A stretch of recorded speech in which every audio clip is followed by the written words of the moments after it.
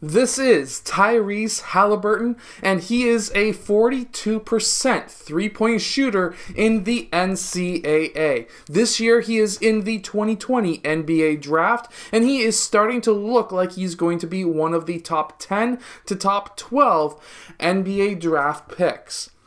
Let's get down and let's check out how Tyrese Haliburton is able to shoot the three-point shot. So this is Tyrese Haliburton in one of the NBA camps that they are holding so that they can evaluate different basketball players. And this is from one of his scouting tapes. Now from there, what we are looking at is his feet at first. And his feet are both not pointing towards the rim. They are both pointing off towards the left side of his body. Next, we're going to be looking at his knees. His knees are also looking and pointing towards the left side of his body. And the same goes for his hips as well as his shoulders. Now, really quickly, if you're trying to figure out why I am pointing this out, usually for a straight, accurate, consistent shot, what you're going to be looking to have is to be having both of your feet pointed towards the rim. Your hips, knees, and shoulders are all square towards the basket and, of course, roughly the same distance from the rim. However, some players don't shoot like that, so at this point in time, I would be looking at Tyrese Haliburton's shot and seeing if he's going to be making any differences with the rest of his shot to be able to get around the fact that he is not square towards the rim. Now, when he catches that ball to go up for his shot, most players will dip the ball down to their hips or the side of their body at the hip height, but Tyrese Haliburton does not do this.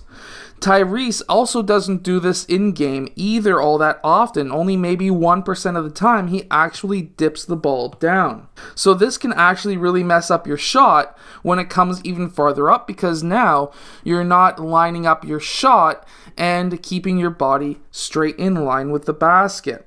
However, again, remembering that he is a 42% three-point shooter, and there must be a reason why that is. So when he lifts that ball up, he's a right-handed shooter, but his right hand is on the right side of the ball. It's not underneath or behind the ball.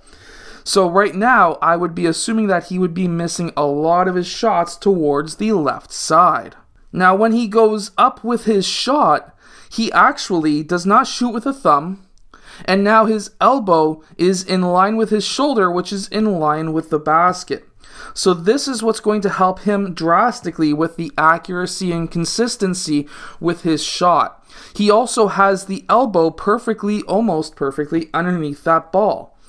So now, even though his hand's on the right side of the ball, by the time he shoots the ball, he's going to be having his hand behind the ball, if not under the ball, and then he's able to flick that ball. It kind of looks like it goes off the middle finger right there.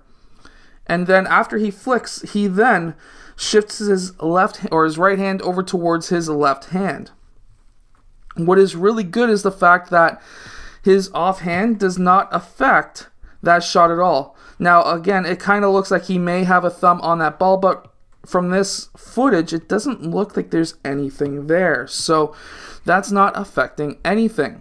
He's able to flick straight forward, and then his arm goes out towards the left side, and then he brings his follow-through down almost instantly. But he does finish after releasing with the elbow above the eyes, which is going to give him a good amount of arc. So now we have him coming off of a dribble handoff, and what we're going to see here is when he catches that ball at shoulder height, he catches it on his left foot, then he goes right-left up into his shot.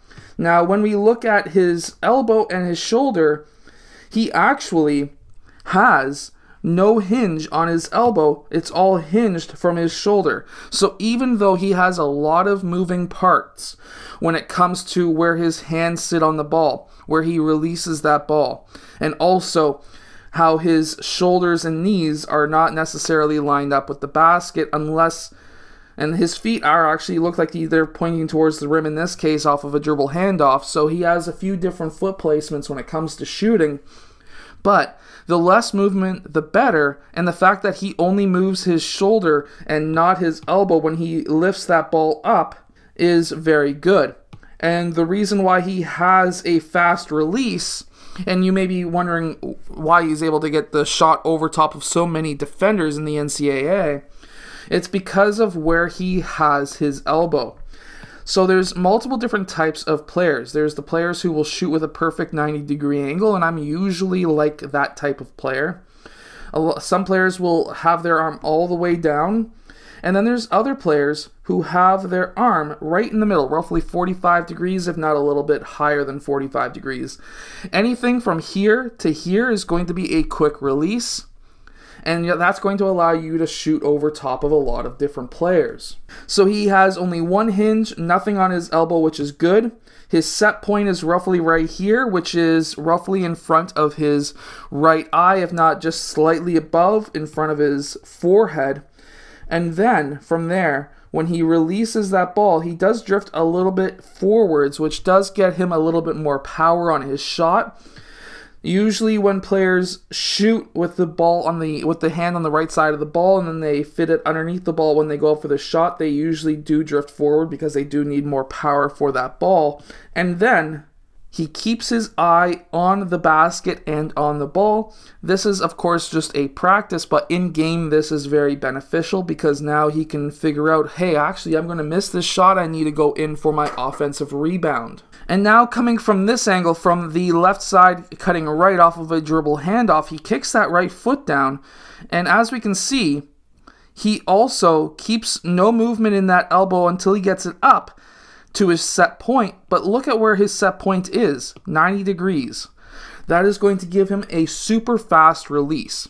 And by just analyzing this tape alone, if I was a player trying to defend him, what I would know right away is I need to be on him fast if he's coming from the left side of the court. Meanwhile, from the right side of the court, what we've seen earlier, coming from the right side of the court, he actually has a little bit more of a 45-degree angle on his shot, so it's not going to be as fast of a release coming from this angle. Meanwhile, if he was coming from the left side, that would mean that he's going to have a faster release, and I need to be on him faster. If you have enjoyed today's video, hit that like button and subscribe. Up in this corner is a subscribe button, and over here is another video that YouTube thinks that you're going to like. I hope that you have enjoyed today's video.